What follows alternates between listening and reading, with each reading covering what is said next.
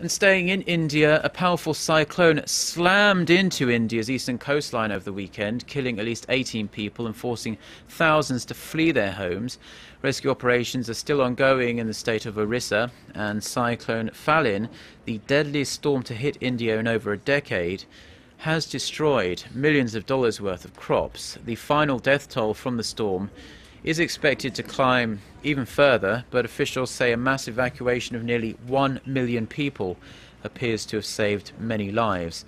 Cyclone Phalin is the deadliest storm to hit India since a 1999 cyclone that also hit Orissa and killed 10,000 people.